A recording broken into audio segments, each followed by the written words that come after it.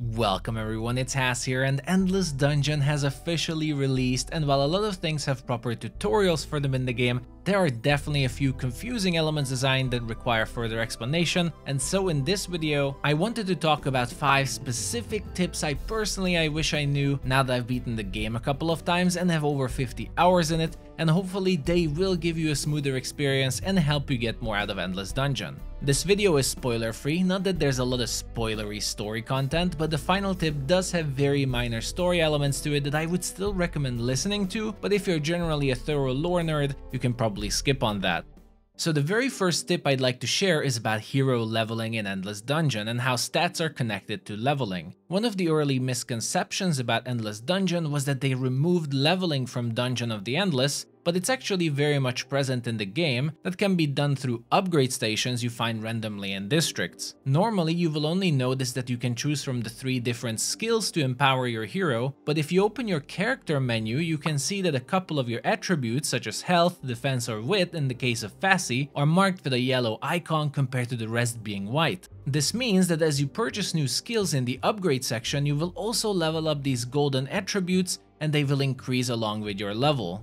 Different characters have different golden attributes, so make sure to take that into consideration when purchasing levels to also see which characters benefit more for your current strategy, like the sweeper's level increasing wit, that's better for turret play, or in the case of Zed, they're going to be increasing their damage, so they're better with weapons. The next tip is on the topic of turret boosting, more specifically the shove mechanic. As you know, there is a melee attack in Endless Dungeon, shoving, that can also be used to repair your turrets and additionally boost their performance. When you shove a turret, you'll notice that their barrels start to glow yellow, which is the indicator that your boost is active on them, and it's going to be easier to track the duration at least, but I believe it's exactly 8 seconds that does not increase. Now for how much your boost matters, it is in fact connected to your wits attribute on your characters that also helps you increase your repair power. But wit increases the fire rate and the damage of a turret when you shove them by 2% per wit at launch at least. That does have a fire rate limit I was told by the developers, so that's not infinite. But this means characters who focus more on wit, like the sweeper, are going to be much more suited to turret defense, and someone with 15 or 20 wit can massively increase turret attack power if you keep shoving them, so make sure to use this feature.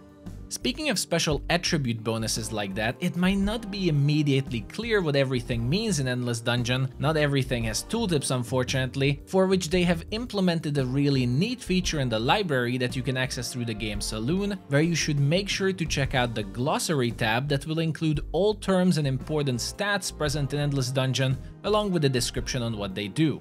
So in the case of wit, it says it determines how effective heroes are at repairing and boosting turrets, but also at hacking reset points, those terminals during a power blackout. I recommend reading through the glossary as it is quite useful even if not perfect, but it might tell you a few things you didn't know before. My 4th suggestion is more gameplay oriented now and will help you pace your runs more or get more opportunities out of bug waves against you. While you're researching new turrets during your games, you probably have already noticed they also trigger a new monster wave and you'll have to beat it first in order to unlock the research. But you can also trigger a research during these events like a normal monster wave, or even while you're escorting your crystal bot out of a level. And once the wave ended or the bot reached the next level, the research will complete as normal. This way you can combine multiple actions together and potentially get more research done before reaching the next floor. Just be careful as doing so will pop up a message saying monster wave is reinforced and more monsters will spawn. I haven't noticed it being significantly harder at all, but just in case, be mindful in case you're not sure you can defend the wave.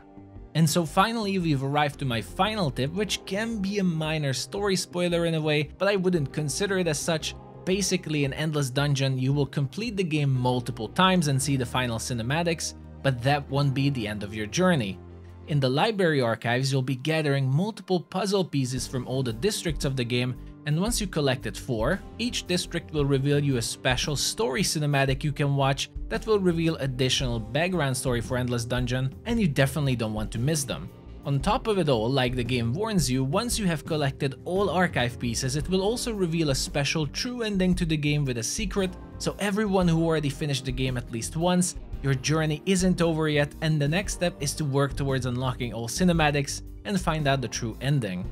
So those are my 5 basic tips I wish I knew from the start as I got into Endless Dungeon. Hope I managed to show you something new. And if you liked the video, consider subscribing, as next I will talk about the strongest weapons, heroes and turrets in my experience so far that I definitely want to share. So stay tuned as there's more fun coming your way. Thank you for watching everyone, happy Endless Dungeon launch, have fun, and I'll see you the next time.